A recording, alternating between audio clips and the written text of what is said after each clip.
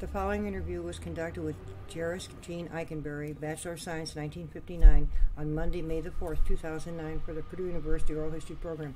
It took place at his residence in West Lafayette. The interviewer is Katherine Markee, the Oral History Librarian. Welcome and good afternoon to you. Thank you very much. Tell us a little about where you were born and your parents and siblings in early years. Okay, I was born in just outside of a little town called Bringhurst, which is kind of considered a southern suburb of Flora. It's about 25 miles northeast here. And my father was L. Delbert Eikenberry, and my mother was Vera Black Eikenberry. And I had a brother. I was born in November of 1936 on a farm. Dad was farming at that time with my grandfather, who lived just 3 miles west of there. And we moved to the farm that I grew up on, which was 100 acres, and my grandfather had 120 acres, and we rented another, for a total of about 400 acres. It was a general purpose farm. We had a registered Guernsey dairy herd, which put me through Purdue University. We raised some hogs. I had a few chickens, just like we used to do in the old days. And cleaning out the chicken house one day, and always wanted to be in agriculture, but I decided I didn't want to be in that part of agriculture, so I chose to go to Purdue University. Well, tell us about your early years and also high school before college. Graduated from Flora High School. I went all 12 years there. Only 29 in my graduating class, but it was a good education. I was primarily on a college prep day. Even in those days, we did college prep. I had to take all the math and science because I knew I wanted to be a vocational agriculture teacher. That was and to do that, I had to be qualified to be biological sciences and also maybe chemistry. So I had, but other than the usual academics, I was played in the band. I was a singer. I'm a piano player, and a lot of people know me only as that. As a matter of fact, even to this day. And graduated in 1955. I was in public speaking, won a state contest in public speaking, and I was a state champion dairy judge. So those were my primary activities. I did not play in sports because we had a dairy operation. My dad said either I needed to get up early in the morning and help milk, or I had to come home after school and feed everything. And I never have been a morning person. So I chose the latter, and I'd get off the school bus, and I have about 3.5 hours of work yet after I got off home. So it kept me out of scouts, out of sports, all of that. I became a musician, and I always kidded my basketball-playing brothers that I was taking care of their girls for them. While they were playing, huh? My experience on the farm was a good one. We made a very good living. My earliest remembrances was during World War II. I don't remember Pearl Harbor. Of course, being in the country, we were a little bit isolated, although we listened to the radio like crazy. Sure, as everybody else did. Yeah, that's right. But I followed World War II we took the Lafayette Journal-Courier by reading the comic strip for Joe Palooka and Terry and the Pirates. And so I had some idea of what was going on, and had some relatives in the service. We didn't lose anybody that was a relative of mine. But I was interested in the military even in those days, and which was the reason why when I did enroll in Purdue, I enrolled in ROTC also. But as I said, I knew I was going to be studying agriculture, probably at Purdue. I listened to Purdue basketball games back in the 40s. I was listening to the game in 1948 when the bleachers collapsed. I didn't understand what had happened because there was so much confusion. But, of course, we saw it in the paper the next day.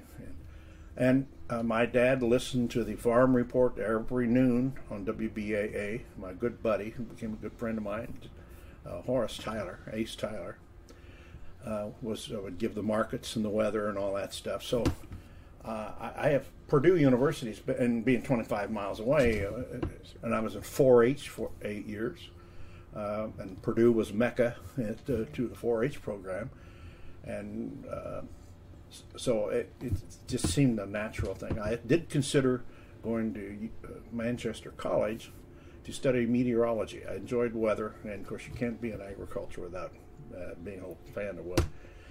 But I had a great uncle who was a professor of psychology up in Manchester, and he was one of my very, very favorite people. He was a very, very early influential person. He was a soft-spoken man, stood about 6'2", had a full head of brilliant white hair, and he said, "No," he says, "I think you need to go to Purdue and study agriculture. You've already got 17 years experience."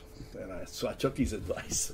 Incidentally, he is the grandfather of Jeris Eikenberry, the actress, and she was on the TV series L.A. Law.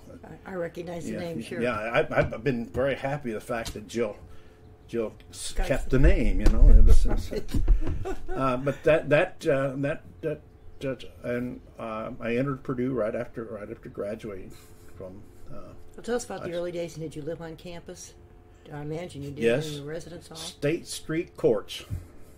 We were the first students in. Of course, they've been torn down since. Where were they located? On State Street, where Fowler House is now. Okay. It was called Student Union Courts in Fowler House, and it was a series of courts that were individual.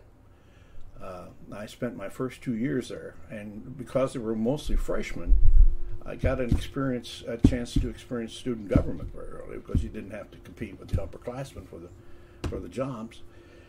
And something else very interesting happened there in my sophomore year, and actually over the summer of the freshman year. One of the sororities, and I cannot remember anymore who it was building a new house. And so they housed them in courts 1 and 2. While the house was being built. Yeah. And so we were the first co-educational residence hall in the Big Ten. And in 1956, they asked us to send 2 extra delegates to the Big Ten Conference to talk about that. And it was an extremely interesting experience, because dining hall and the residence hall was typical college. But when they put those girls in there, and they ate in the same dining. You ate there too as well? That's right. We had our own Fowler House on the back of it where they served the meals. That's where they served the meals. And it's amazing the effect it had on the demeanor of the boys, the dress, and so that was kind of an interesting experience. Sure is, yeah. And at that time, I'm primarily an ear musician when it comes to piano. I play a lot of ragtime. I play a lot by ear, so I fit into a lot of things. As a matter of fact, as I entered my freshman year, in those days, each high school in Indiana could send one of their freshmen to a Purdue freshman camp. And the concept was, it was an orientation. And we went a week ahead of anybody else, went out to old Ross Camp, which is now a 4-H camp.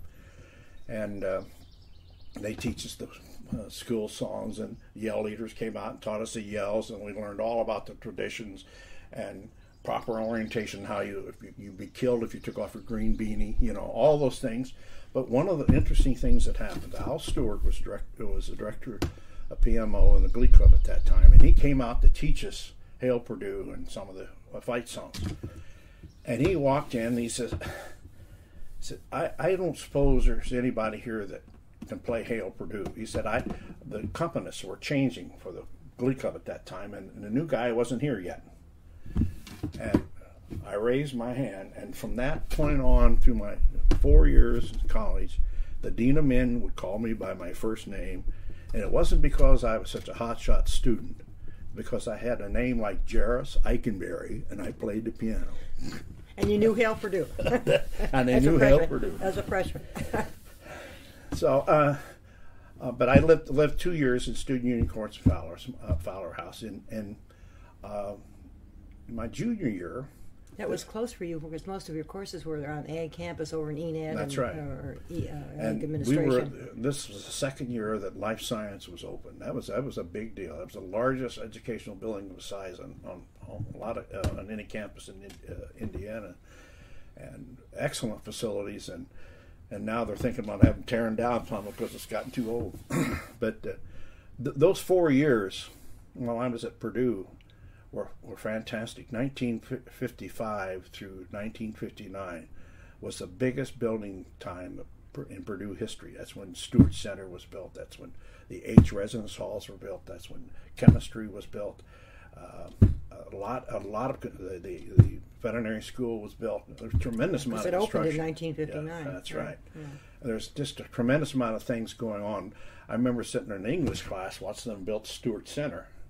Was Healan Hall built at that time, or yeah, was already built? Yeah, built, huh? That's where my class was. You can look out across the sea. And I was surprised. We just celebrated our 50th, and one of the newsreels for 1959 showed a lot of that going on. That was kind of a highlight of our class experience.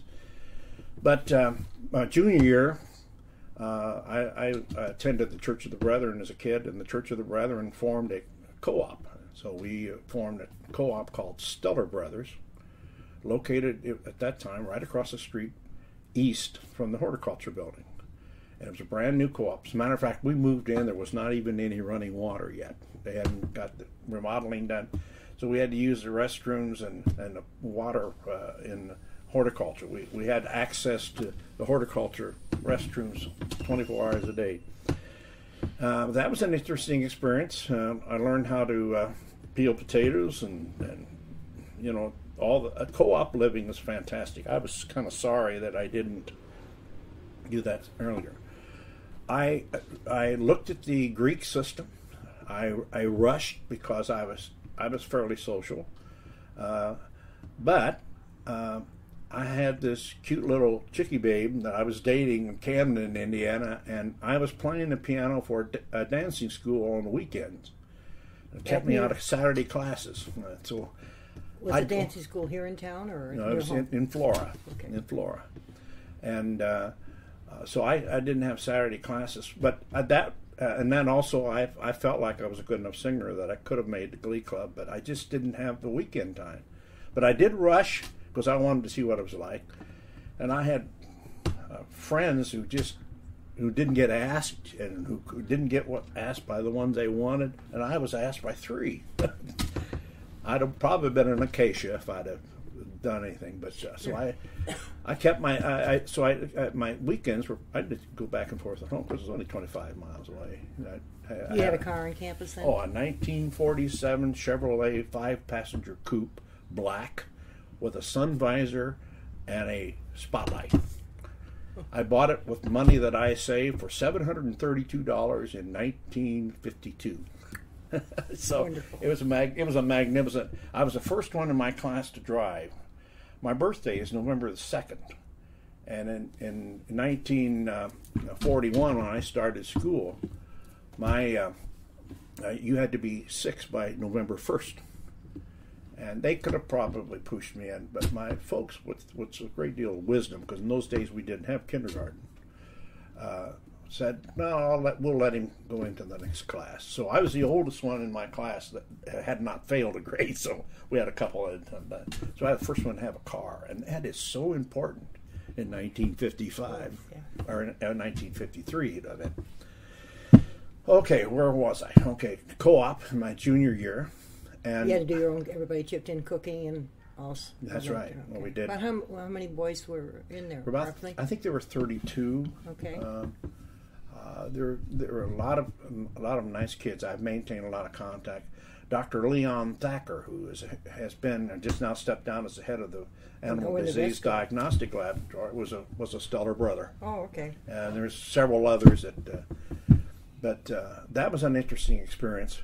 But I decided to get married between my junior and senior year, which was kind of a dumb idea. I signed up for ROTC. As a matter of fact, let me digress just a second on the ROTC thing. Dr. David C. Fendler was Associate Dean of Resident Instruction in the School of Agriculture for 197 years, it seemed like. Or 200. Yeah. Here, right? Pick a number. Everybody. But Dave interviewed every single incoming young aspiring freshman ag student. And one of the things during the interview, he would very carefully ask questions, and he would find out that I had an interest in the military. And he said, this is almost direct quotes. He said, he leaned across the desk at me and he said, "Son, do you read the history books?" I said, "Yes, sir. I am a student of history. I like history. Made straight A's in school and all." He said, "Well, you know, about every 5 years we get into a ruckus. Somebody drops a saber somewhere and we go through mobilizing." And he said, "You never know when it's going to happen." And he said, "I'm going to give you an opportunity." He said, "You got to have a certain number of electives anyway." He said, "Why don't you join the ROTC? Number one, you know what's out on the other end. Number two, if somebody gets into a ruckus," he said, "you would have the opportunity to be an officer and a gentleman instead of a buck private with an M1 in your hand." That's a direct quote. And boy, I signed up ROTC, and I would not had to done anything. People who graduated in the late 50s were too young for Korea and too old for Vietnam. And I had very few of my classmates went that way. Although at that time Purdue University was mandatory, ROTC. Yeah, you either banned or ROTC or you had to have an excuse. And we'd put 7,000 students on the parade field. And it was an interesting experience. I would have to say that while I have 2 degrees from Purdue and my work required a lot of teaching or at least instructional, where I had to exercise leadership. No better leadership training it came to me from any better than the U.S. Army did. So that was part of it. So when we decided to get married between my junior and senior year, that was also the junior year. That's when you go to ROTC summer camp. You spend 8 weeks. That's where you get your basic training. That's where you get what it feels like to be a private. So I got married in June, and then the last of the month for 8 weeks of basic training as a ROTC cadet. But my wife, she's not here today. She's playing Girl Day with her sister down in Indianapolis. But that's a good expression. We dated a long time. As a matter of fact, she was only 14 when I first dated her. I didn't know it, but her parents knew my parents. And in a small town like Flora, that's all you needed. Mm-hmm. They trusted me and I never dated anybody else. I'm about 3 years old. She is actually 2.5. And so we got married and moved into married student courts. We were the second couple to live in 131-12 Nimitz Drive, which is still there, but I understand it's on the hit list. And she worked at Lafayette National Bank. And I made the best grades I made in 4 years. I was on the dean's list. My senior year was fantastic. I was extremely happy with my education at Purdue University. The Ag campus is a nice place to go to school. We would refer to professors by their first name, and it had an entirely different feel. We hated to cross State Street if we didn't have to. But then graduated on time.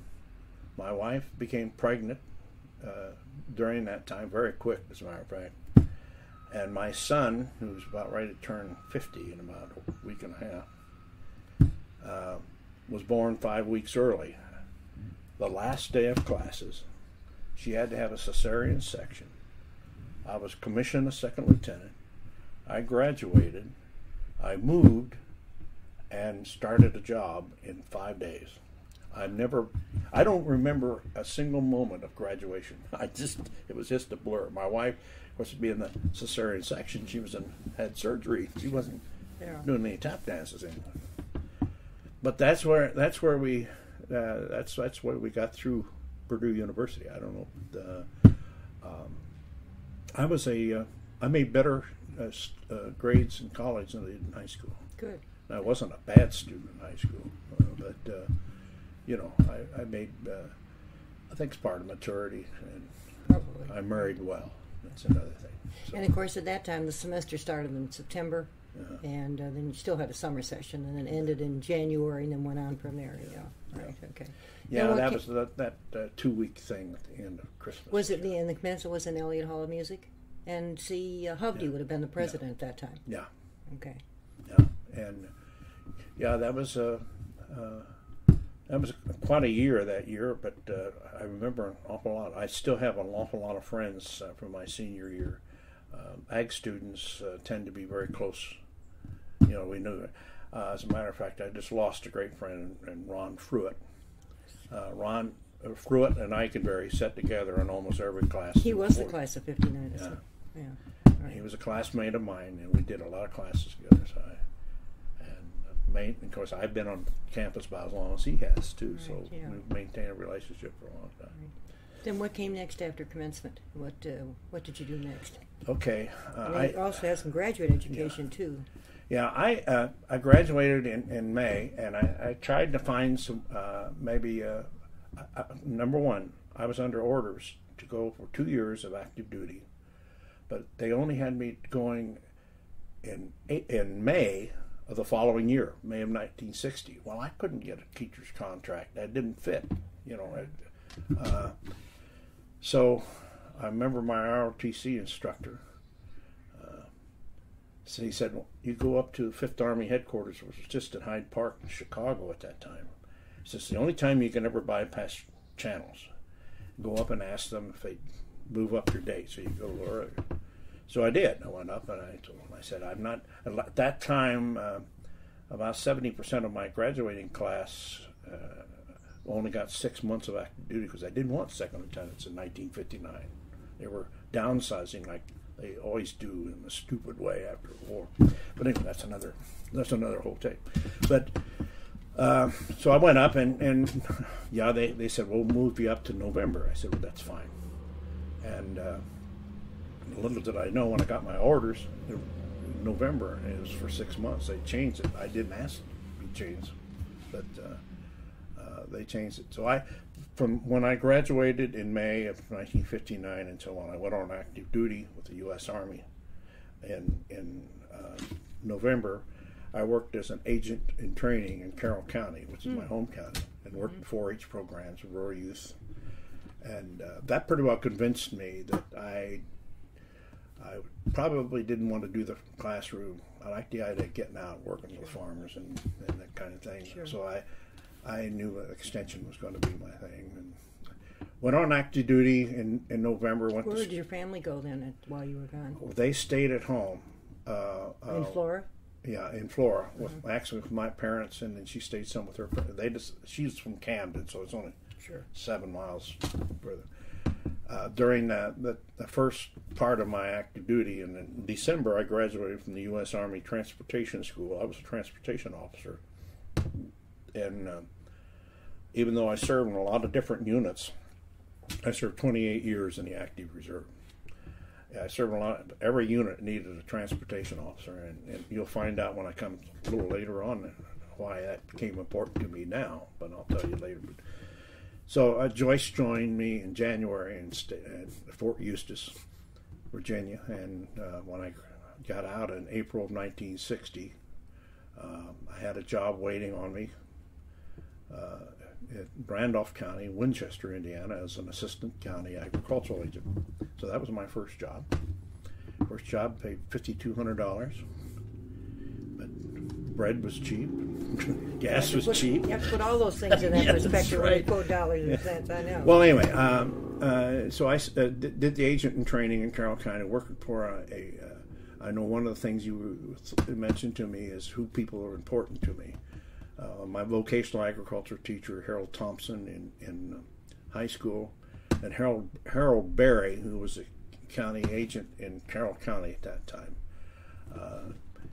He was a great encourager, encouraged me to play a lot of piano. As a matter of fact, I should mention that I met my wife when she was 14 at a Carroll County 4-H junior leader meeting, and I was a president of the junior leaders that year, and set up piano after the meeting. We were sitting around kind of singing, and she walked up to the piano, and I asked who that was. And so I put her on all my fair work schedules, except her last name was Miller, and there were two Millers in 4-H at that time, and I put the wrong Miller on my work committee at the fair. But that's another story. So I did. That was my first employment, and it was an extremely good experience because I knew the people in the county, and I'd just been out of 4-H 1 year at that time, and worked the state fair. We had in those days, exhibitors stayed in the boys' camp on the state fair, and I was an assistant director down there. Harold worked down there, and then I went on active duty and got off of active duty in April, and then went to Winchester, a very conservative part of Indiana. A lot of more Quaker influence. It was a different kind of county agriculturally. I have very, very strong friends to this day from those people over there. They really took me in, and it was a good experience. I was there just 18 months. I got a chance to go to Madison County, Anderson, where Harold Berry, who had been my counties in Carroll County, had moved to. So I worked with Harold again. And at that time, the Extension Service said, we're going to change this idea. You became an assistant county agent. You worked with 4-H youth programs, and you got promoted to county agent, and you had to stop doing that. They said, no, some people are really meant to work with youth. And I think I felt that.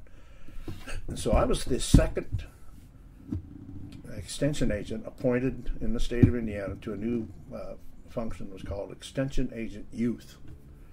Al Pell up in Fort Wayne was the first. I was the second one. Now it's standard. Sure. So you can spend your whole career working.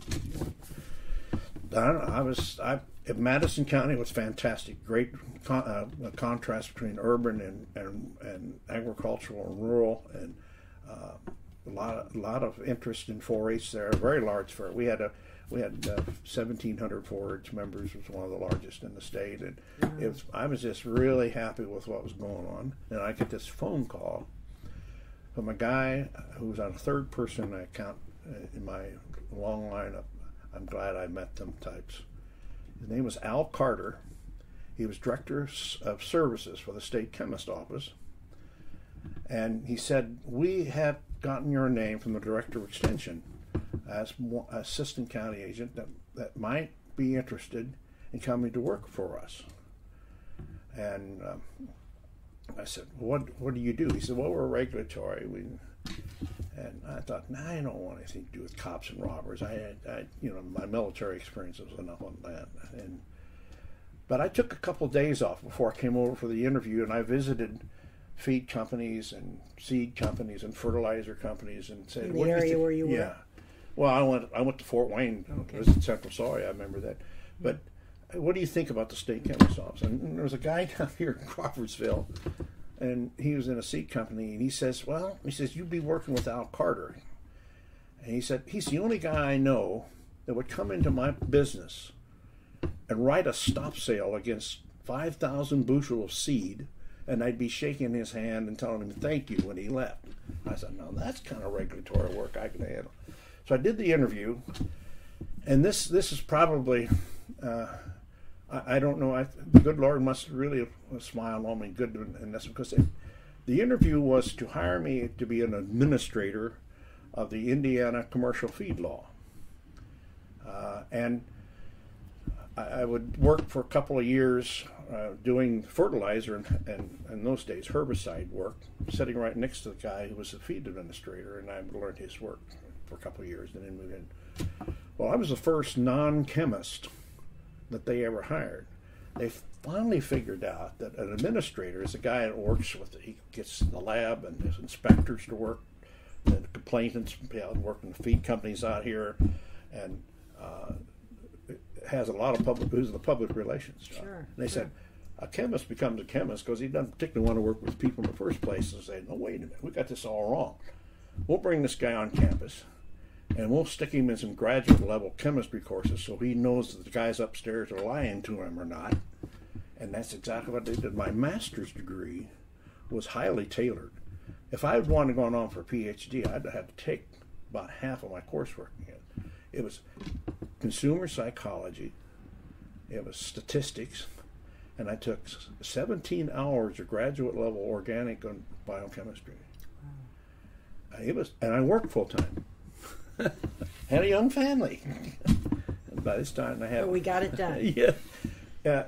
But the wisdom of Dr. Forrest W. Quackenbush, who was a state chemist and head of the biochemistry department at that point, the wisdom he had was that and consequently all of the other positions, like the seed position, the fertilizer position, the pesticide position, were all changed the same way. So I was the grand experiment. I walk into the office, and they're looking at me. Here comes this young buck that's going to change everything we're doing. It was an interesting experience. I pulled on every bit of public relations and good manners and that I ever had. Right. But it worked very well. It worked very well because I think, particularly among the staffs, I had to work along with the fertilizer and seed and pesticides. Each of those areas had an administrator, and there was a state chemist. So there was not very much hierarchy. I had one guy. And we didn't answer to the university except in matters of personnel. The state chemist was set up in such a way that we said we agreed to be on the campus, be a part of the Purdue staff, get all staff privileges, but in return, we followed all the same rules of personnel and pay. We got the same pay raises everybody else did, even though sometimes, our income was based upon we collected so many cents a ton for each ton of feed sold and fertilizer. Right. So when the industry was doing very well, we had pretty good sized income. We literally built 2/3 of the biochemistry building. Is that where Is that where it's housed? Okay, that's where you're housed. By putting money back into the university, we funded a tremendous amount of seed and fertilizer and feed research. So that a lot of that money, so it kept us even. Right. But the idea of working, you mentioned Ken. He was my vet contact. If I had a case I was working on which required some knowledge of veterinary medicine, he was the guy I talked to. And Jim Foster over in animal science, and you had some contacts in the departments, which was good. Yeah, and they were right there. Sure. And because I always felt I had a sign hung over my desk, and it's not very good grammar, but it sure put the point. And this Al Carter was one of the things he told me. He says, "Your job is to keep people out of trouble, not trying to catch them in trouble." And I went in with that attitude and served for 37 and a half years in a function where we had state law and had authority to fine and send people to jail, prosecute. I never prosecuted a single case in 37 and a half years because we never had to. Right. You work with a industry that was extremely competitive, and they did not want to make a mistake. And so that was the gist of the work. Animal feeds and fertilizers and all that have to be labeled so the consumer knows what he's buying. They have to meet the conditions of the label. They have to make their products in such a way that will not either be adulterated or misbranded. That's in a real thumbnail sketch. That was kind of what the work was about. I worked with the inspectors who called on the industry. They brought in samples so we could check, and I'd go up to the lab, and they would. But I had to vie for time with the inspectors with the fertilizer and seed and everybody else. Right. And I worked very closely with the rest of the university because there wasn't a single animal science student that didn't hear me at least twice. I talked to all of the freshman veterinary students, and then I'd go in for a special class as they were getting ready to graduate to remind them the license to do veterinary medicine did not allow them to violate Indiana law. And also during this time, there are 2 or 3 significant things in my career. I don't know if that's where you want me to go or not. Yeah, go ahead. Early in my career, I was recognized by one of Dr. Quackenbush's counterparts in the state of Kentucky. And he kind of took me under his wing, and one of the things we said at that time, we were administering a law that was originally written back in 1901, and the principle of labeling and taking samples and that stuff. We were starting to use a lot of drugs and antibiotics and animal feeds, and we said, we can't wait and catch somebody making a mistake. We got to make sure prevent it. So we sat down and with a group of people, we set up a seminar, because there's one of me in every state, and not enough large enough group to kind of come together. So the Association of American Feed Control Officials, of which I'm a life member, started holding a seminar to train ourselves. And in doing that, we said, hey, we're going to start all over. We're going to throw all this law stuff out. We're going to start with a blank piece of paper. We hired a Mississippi attorney from Washington, D.C. He was one of the neatest guys. He wore a string tie and had a heavy accent, full head of hair, white mustache. I mean, to fit the Kentucky Colonel right down to the... Right, sounds it. And he came on board and challenged us as from the legal side. And we completely wrote a whole new concept of regulatory. We put those things in the law that was not subject to change all the time. We were changing the law all the time because technology changes. Right? So we set up an enabling act, and then we'd write regulations interpreting this. Well, I got in on the ground floor of that, and as a young guy, I mean, in my early 30s, and it was such an experience that I got a chance to do that, because now that law, if you go to Russia and you would ask to see a Russian feed label, it looks surprisingly like one here. It does here. That's Sounds because good. one of the things I did when I retired was help them write the federal feed law for Russia. But anyway, that's another story. But that and the principle, because we had so much medication going on, FDA had joint jurisdiction. And we said, why aren't we competing here? Why don't we put this together? And so, again, I was on the ground floor of the that put together a joint state-federal inspection program that we would use federal authority. We would follow their procedures because we were dealing with drugs and antibiotics and potentially hazardous materials. And we would do the inspection because that's one thing we did better than they did. And then we would decide what action would be taken. If we needed to go across state line, they would do it. If we do it, we'd do it ourselves. So I was commissioned a officer in the Food and Drug Administration as well. All of our inspectors were, and I've got I got that medal up there. That's the Harvey W. Wiley Memorial Medal that the FDA gave to me. I thought it really felt good because it was Harvey Wiley, and very special because he was the first Indiana state chemist. Well, anyway, so I got to set up the joint state federal inspection program, and then one more time is when we finally came to the point we could not rely on sampling products to find out if they're adulterated or not. We could not wait to find out there's somebody made a mistake with a drug level. So we had to set up a series of good manufacturing practices in which we said to the feed manufacturer, if you follow these, chances of you making a mistake is pretty slim. A lot of checks and balances. And now this system is in the food industry now, in the fertilizer industry, it's in the pesticide. Any place that handles any kind of hazardous materials, that concept is being used, but we started it. That's great. And I was chair of that committee, and so I've had some fantastic experiences. Right.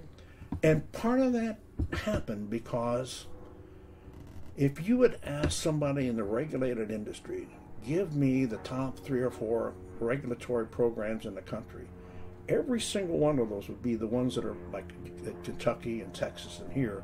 They're university based. Sure. That's where the resources are too, as well. And we weren't political. See, right. Now I'm the state chemist, and I thought they tell me the Forrest Quackenbush almost got fired once because the governor of Indiana from here in Lafayette. Brannigan. Yeah, Brannigan represented a client that we beat in court, and it came back to roost. You know. But the legislature wouldn't stand for it. We've always tried to maintain a close relationship with the legislatures, and that's the reason Terry Street just stepped down from vice president of government relations. That's what he did for the ag school, was serve as a liaison with the legislative branch, and so we worked through him a lot, and I got a chance to really work firsthand with the government. And working with other states, we would exchange information. We set up that system to where if I inspected an Illinois firm and found a little problem, I'd give him a call and let him straighten it out. Right. Eyeball to eye. So I had all those procedures are still. That's great. Still, you know, and I feel very proud. And it wasn't just me. It was you had a good time in the right place. Right. It all just fell into place. So I had one of the most interesting jobs in the world. If you like animals like I do, I may be talking to an executive vice president of Ralston Purina one minute, a dirt farmer in southern Indiana that lost half of his flock of 6 sheep, or a little old lady in Muncie, Indiana, who saw a dead cardinal in her backyard, just sure the bird seed was poison. And that broad range of people and trying to and convincing the feed manufacturer that he was entitled to legitimate competition, and I made it good to blow the whistle on somebody, because I said, you're entitled to. If he cheats, he's taking undue advantage of you. That's a business practice you shouldn't be able to. It doesn't make any difference what we say you shouldn't do it. You don't want him to do it. Right. Yeah. And I'd get a lot of anonymous phone calls. You better go check on so and so. This is an anonymous call. I said, yeah, Jack, thanks. Hang on. So that, and I served as feed control official until May of 1999. I retired at age 62. TIA CREF was good to me. I had a boss who was succeeded Dr. Quackenbush, the state chemist, Elwin Shaw, that encouraged me to go as much into CREF stock as I could, and I was up to 75% CREF stock while I was contributing, and boy, it paid off. You know, I was a little. I have one question: who appoints the state chemist? The governor of the state of Indiana. Okay, and is there a term? I'm thinking of the researchers might ask that. Is it for a specific period of time, or no? Oh, it's open ended. Yeah, but what if the governor? No, it's only changed if the governor wants to change it. It comes under review. I mean, he has. Anytime a new governor came in, he was presented. Here are your appointments, and the state chemist was one of them. All right. But the Indiana Farm Bureau and the Indiana Feed and Grain Association and all our friends in the legislature grabbed me by the lapel and said, "Don't you mess with it. This is a good system. It's working." Okay. And that's exactly what happens. Right. We never had anybody question. You know, and our people have retired when they should. You know, Bob Walsh, who's the current state chemist, was a former state entomologist. I think it's entomologist, yeah. And so it's. Well, that's good. So there's longevity. I was thinking of the researcher might ask that question. My predecessor had his job for 43 years. Oh, that's pretty good. Very good. And Bob Rund, who was the fertilizer guy, Bob's passed away now. He retired shortly after I did. He was fertilizer for almost 40 years. The guy in the seed lab is Al Carter. He retired at age 68, died on the golf course at age 88. He told me it takes 5 years to retire. This is the same guy that I've been quoting. Yeah. He came in one day and he had cameras around his neck. I said, "What are you doing, Al?" He said, "Well, I'm going to retire in 5 years. I got to find out if I want to do something." So we went down and he leased some cameras from Herm Barry, down Barry's camera shop, and he played around with them for a month to see whether or not he wanted to take up photography. He went into a gold trading club, and he took up golf at age 68 and died at age 88 on the golf course. So, Interesting. so I've had some great people to come alongside. Yeah. And, I think that's a and I was recognized for my work. I'm a Governor O'Bannon made me a Sagamore of the Wabash. Were you surprised when you got it? Yes, because at that time they were trying to slow things down or passing them out a little too fast, and I thought, nah. Even though Governor O'Bannon and I became good friends because we both smoked pipes down at the state fair. I can't remember the year. He was still lieutenant governor. We were getting ready for the Farmers' Day parade, and I said, Governor, why don't we go over?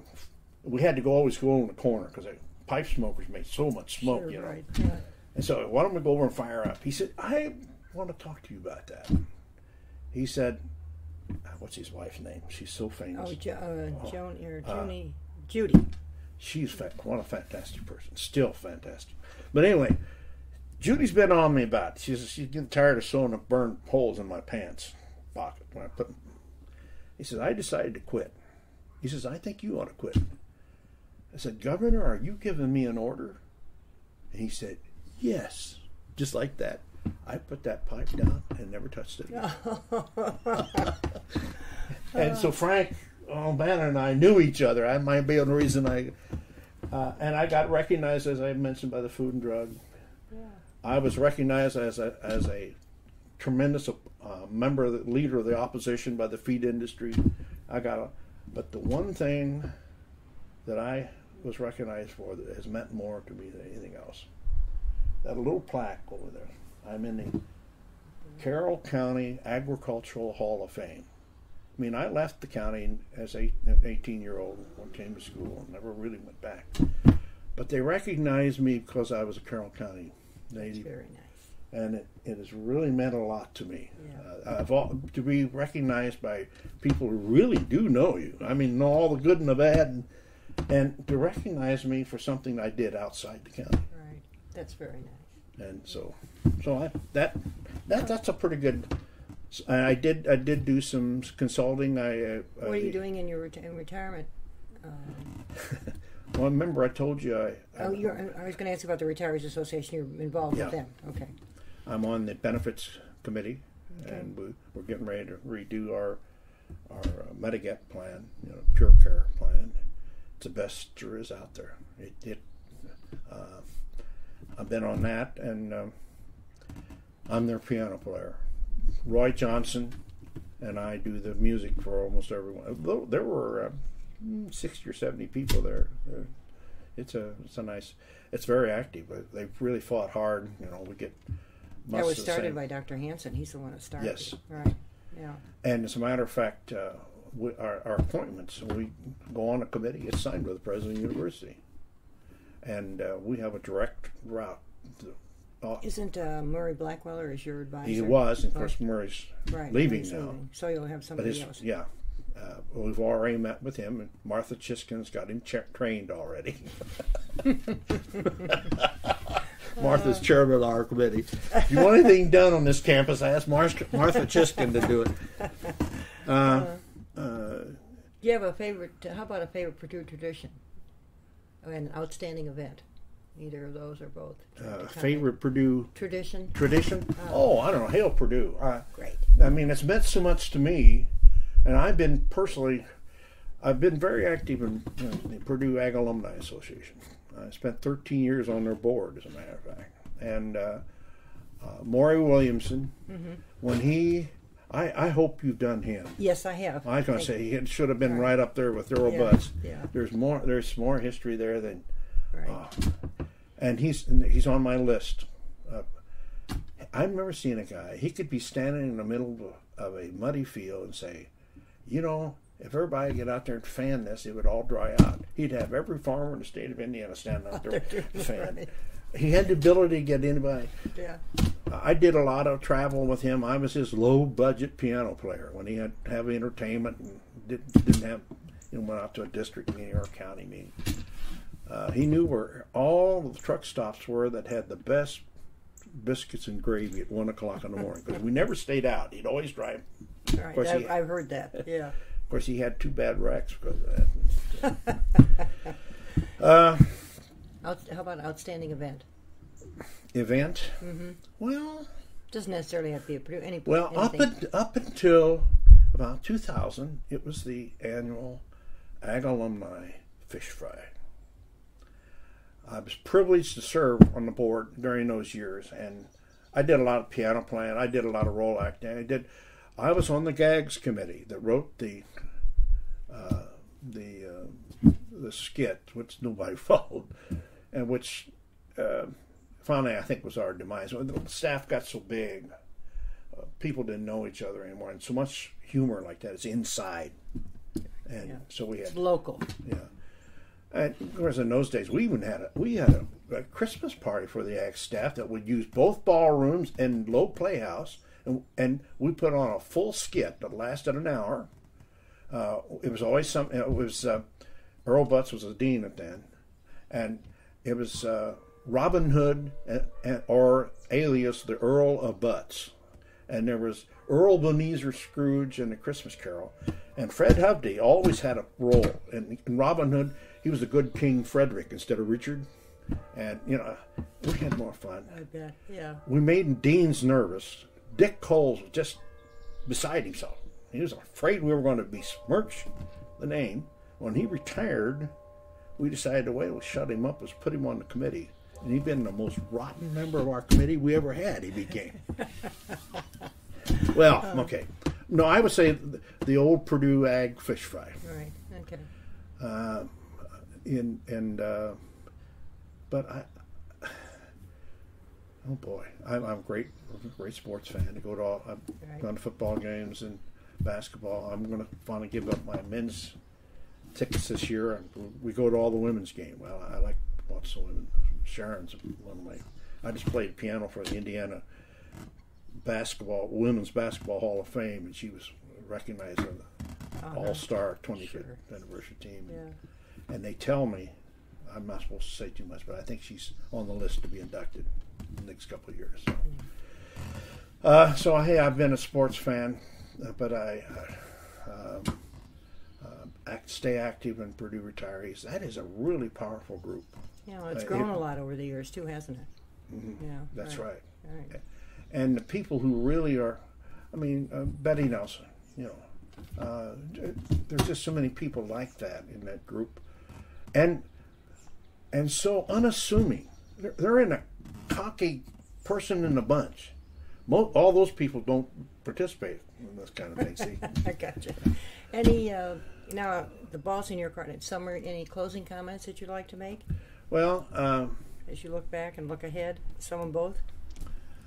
Well, I think, unfortunately, the relationship of the Office of the Indiana State Chemist and Seed Commissioner may be eventually changing, because Indiana does have a Department of Agriculture.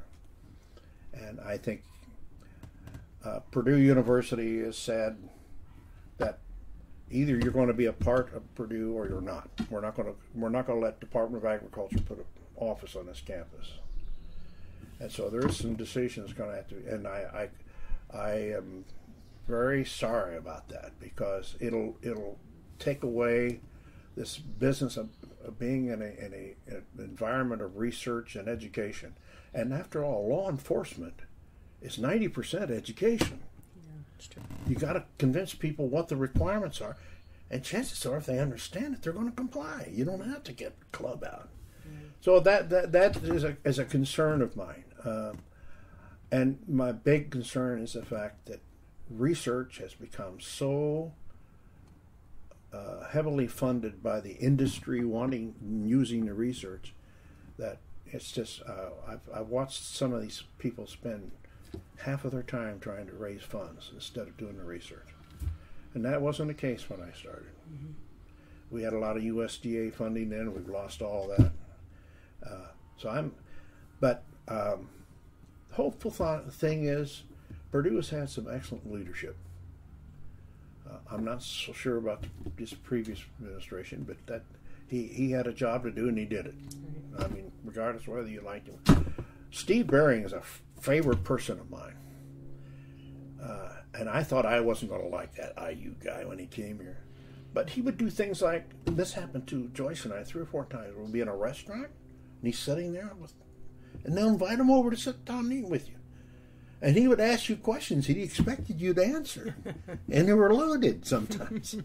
And it's just, he was such a different, and of course, Hanson. I got to tell you, I know I probably shouldn't take time, but Hanson was scared to death of horses. We didn't know that. So we did the King Arthur thing for the fish fry once. We put a crown on his head, made him king, put him up on this big Belgian horse. I was standing next to him. A live horse? On a live horse. And he had a phobia about horses. And I was standing during the Star Spangled Banner and all that stuff, and he said, come on, get this thing going. Come on, let's get this thing over with. I could hear what he said. Compare what he was saying for. What he was saying. Come find out he was scared to death. But he rode all the way in on that horse. Well, the other thing I'm doing that came out of my military experience, I spent all my time in reserve. I didn't have to. For a lot of years, I carried some guilt about that. But I stood in the door. And I would have gone if I had to. But Sonia Marjoram heard me say one day that in 1987 when I retired, I said, now I'm a retired Army transportation officer. You got any useful one? We were friends all of our life, raised our kids together. And it wasn't 2 weeks later, she called me up. She says, I've got to fill a vacancy on the city bus board. So she put me on, I became the mayoral appointment, and I'm chairman of the board right now. Oh. So, and that's been a fantastic experience. Entirely different, unrelated. Right. To other things. It's been a good experience. Right. I want to thank you very much, Mr. Eikenberry. This has been very informative, very good. Thank you very much.